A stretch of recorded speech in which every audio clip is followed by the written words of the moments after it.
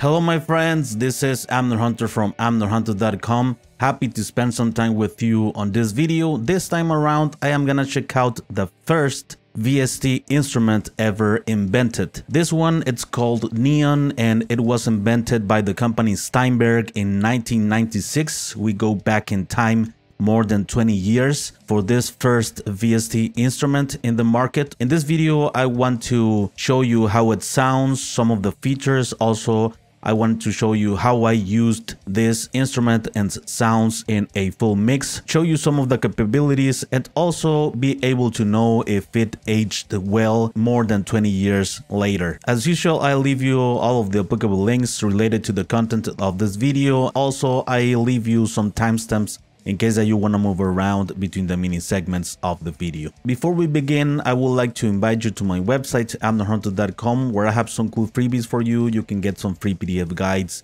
and ebooks for music producers and guitar players, such as the guide on how to make more music in 30 to 60 minutes a day, also the 8-step mixing checklist using only free plugins, and the #1 rule and law of home recording studios. Also, additionally, I have some tools such as a huge collection of guitar impulses, a drum sample pack for rock and metal sound, among other utilities. And finally, don't forget to check out my blog and this channel, which I'm updating weekly with tons of free content. So now, let's get straight into the video. Let's take a look at some of the functions and features of this polyphonic synthesizer. First, we have here the range, meaning the octaves. Here in the 8, it's in the octave that it's supposed to be. Then if you put that 16 here, you are gonna be decreasing the sound 1 octave, and in the 4, you're gonna be increasing 1 octave of the original sound. You have 3 waveforms here. First, triangle, saw, and square waveform. You have here the low frequency oscillator speed and the oscillator to detune. Here you have the section of the voltage controlled filter and the voltage controlled amplifier. Here you have the ADSR for the 2, which means attack, decay, sustain, and release, and also attack, decay, sustain, and release in the other one. And you have a resonant filter. You have the resonance frequency here and the cutoff frequency right here. Very simple. You have some presets to choose from here. I'm gonna go through them very quickly with this chord progression that I have here.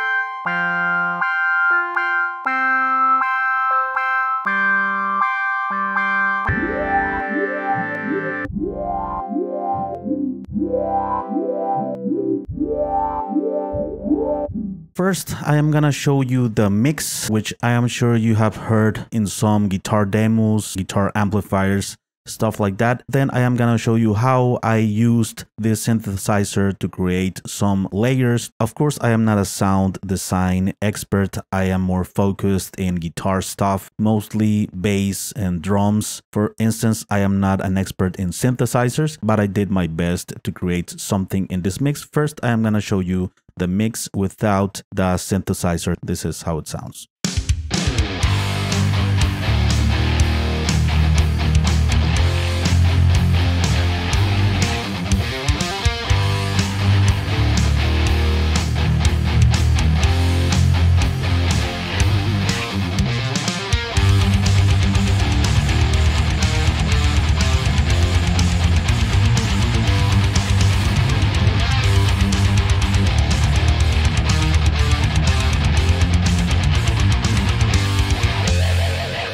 So the first thing that I did here was to create one synth sound using the same chord progression as the guitar and the bass in this mix. For the first synthesizer sound, I used this telephone frequencies preset. This is how the chord progression sounds like.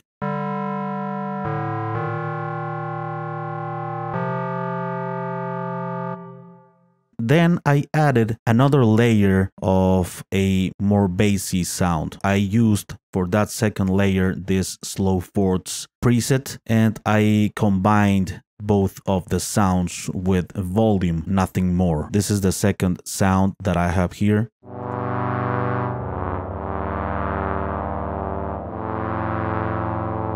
And the two sounds combined sound like this.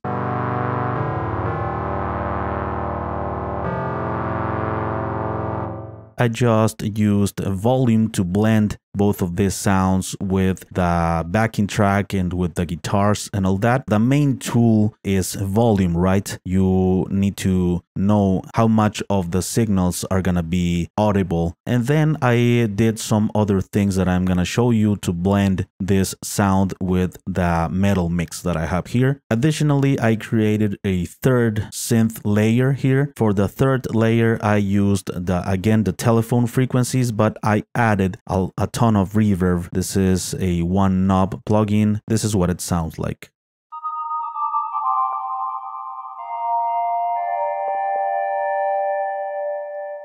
I'm gonna remove the effect so that you can hear.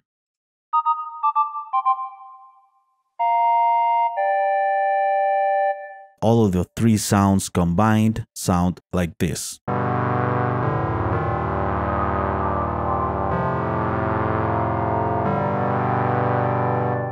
All of these three synth layers were sent to this synth bus, and I have here a little bit of reverb as well with this same plugin to blend all of the three sounds together. The reverb, what did here was to put the sound a little bit more open in the stereo spectrum. The sound was more focused in the center without this reverb, and it was conflicting a little bit with the bass guitar.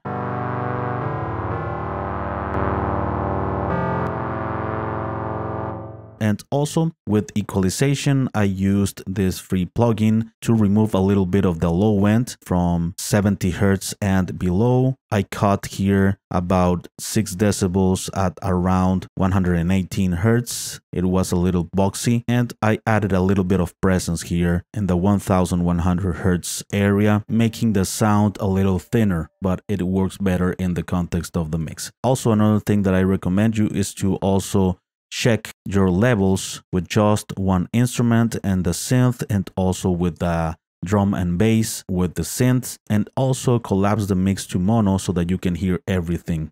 So this is how the guitars and the synth are working together here.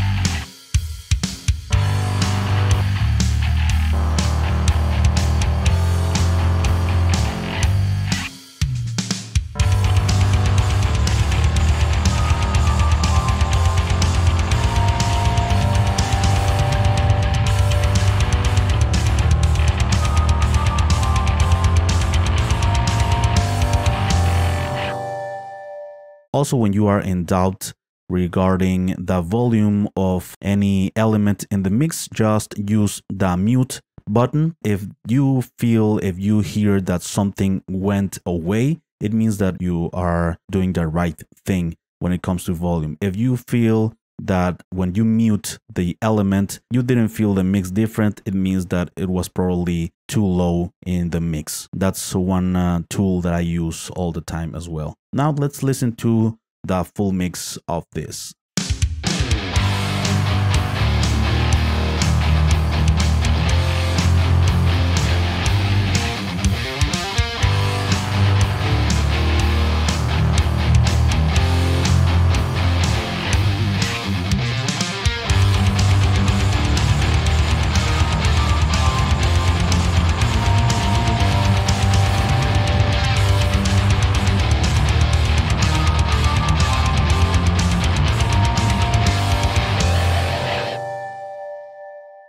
Please let me know down below in the comment section what do you think about this VST plugin by Steinberg, the first one ever made back in 1996. Let me know what you think of the sounds. I will be very happy to know. And also let me know your thoughts and philosophies when using synthesizers in a rock and metal mix. What are your philosophies and your approaches? I will be very interested to know. Before we go, I would like to invite you one last time to my website, amnorhunter.com, where you can get some additional freebies, some free PDF guides and ebooks for music producers and guitar players, also some free tools such as a huge collection of guitar impulses, a drum sample pack for rock and metal sound, among other utilities. And finally, don't forget to check out the blog and this channel, which I'm updating weekly with tons of free content. Thank you so much for watching this video. Thanks for your time. I appreciate it very much. I will see you very soon. All right, take care.